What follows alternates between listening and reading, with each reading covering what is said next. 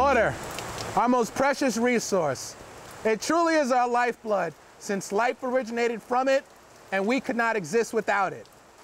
Have you ever wondered how a raindrop makes a journey from a cloud to your kitchen faucet? Well, today, we're going to take you on that adventure. The movement of water within the earth and atmosphere is called the water cycle. We call it a cycle because water is in constant motion, so there is no beginning or end. The water cycle can start at any point in the process, but the first step we'll take is to understand where rain comes from. Heat from the sun causes water, mainly from oceans, to warm and eventually evaporate, or in other words, change from water to a vapor. The water vapor rises in the air and eventually reaches a level in the atmosphere where it is cool enough for the vapor to change back to a liquid. This is called condensation. When water droplets grow too big to remain in the sky, they fall back to earth as rain. In a typical rainfall event, there can be as much as 1 million gallons of water per square mile.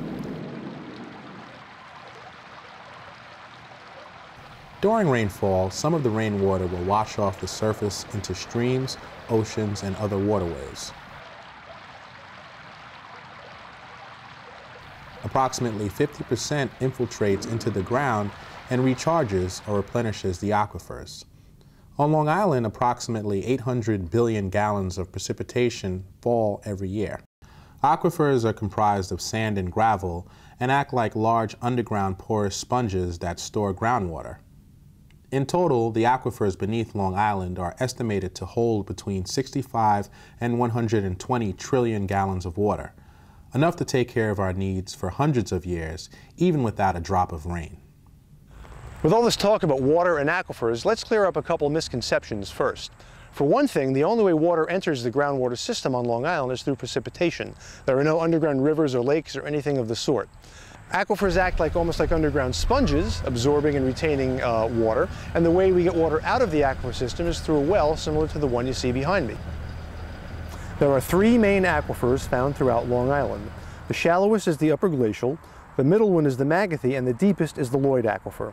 It can take anywhere from 10 to 30 years for water to reach the upper glacial aquifer, as much as 500 years to reach the Magathie, and upwards of several thousand years to reach the Lloyd. So we know how water gets in the ground, but how do we get the water out? We do this through the construction of public supply wells, which can be anywhere from 100 to 800 feet deep in the aquifer system. Wells, constructed of steel and bolstered with cement for additional sanitary protection, can pump up to 2,400 gallons of water per minute.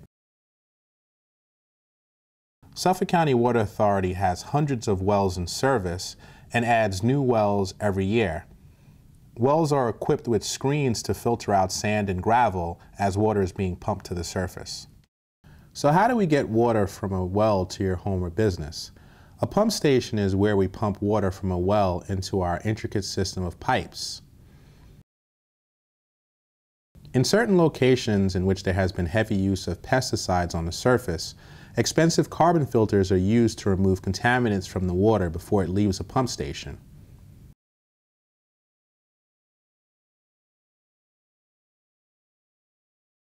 We add chlorine to water to prevent the growth of bacteria and lime to make the water less acidic. Finally, in areas where naturally occurring iron and manganese are found, filters are used to remove these elements. Once water leaves a pump station, it may be stored in one of our more than 60 elevated tanks.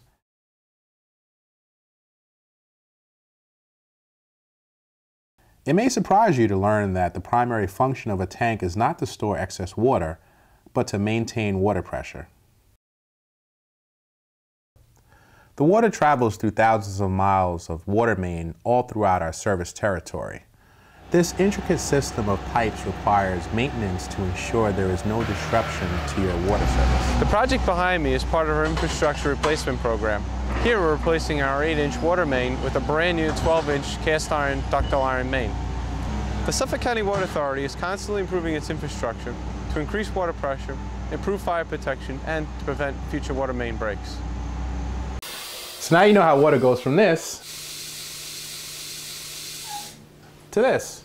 At SCWA, we're dedicated to making sure that when water gets to your faucet, it will be as pure and safe as nature intended.